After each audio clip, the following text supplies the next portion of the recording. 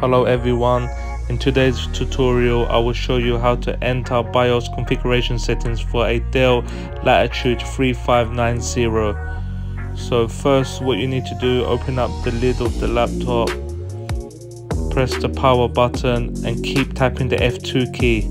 Yes guys, the F2 key will boot into BIOS. As you can see here, you are now into the BIOS configuration settings.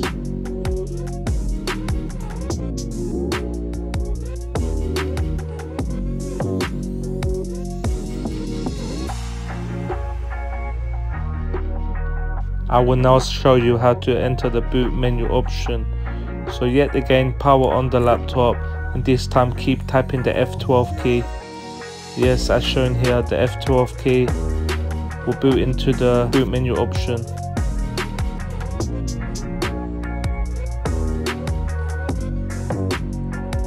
If you have a bootable USB flash pen, it will show up here. Also, you can enter BIOS by tapping here. Also, you've got other options as shown here.